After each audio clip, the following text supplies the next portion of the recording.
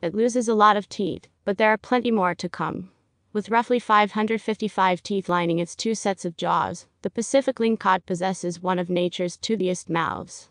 According to a new study, these fish lose their teeth as quickly as they grow them, at a pace of 20 each day.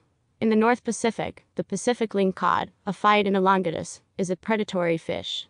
At maturity, it grows to be 20 inches, 50 centimeters, long. However, some lingcod have grown to be 5 feet long, 1.5 meters. To comprehend how the mouth of a Pacific lingcod looks and operates, you must first discard practically everything you know about your own mouth. These fish have hundreds of sharp, near-microscopic teeth on their jaws instead of incisors, molars, and canines.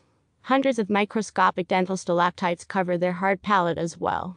Behind one set of jaws, the fish have a second set of auxiliary jaws called pharyngeal jaws, which they utilize to chew food in the same manner as humans do with their molars.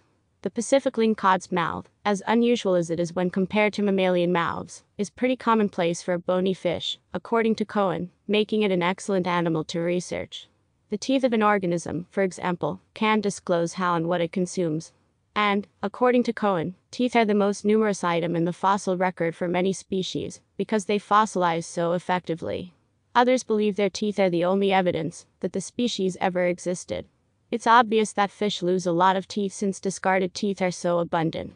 According to Cohen, the issue was that we had no notion how much a lot meant.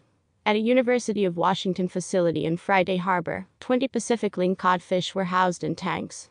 Because the teeth of the Pacific lingcod are so little, determining how rapidly these fish lose their teeth proved more difficult than sweeping them from the tank bottom.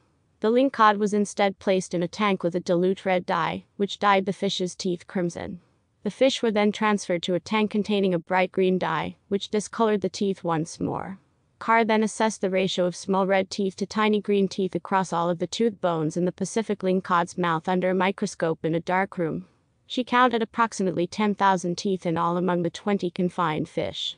I had to work in a dark room, looking at teeth under a microscope, Karly explains, and I came out with a report. They discovered that the fish lose about 20 teeth every day on average. The pharyngeal jaws appear to lose teeth significantly more quickly than the rest of the lingcod's mouth.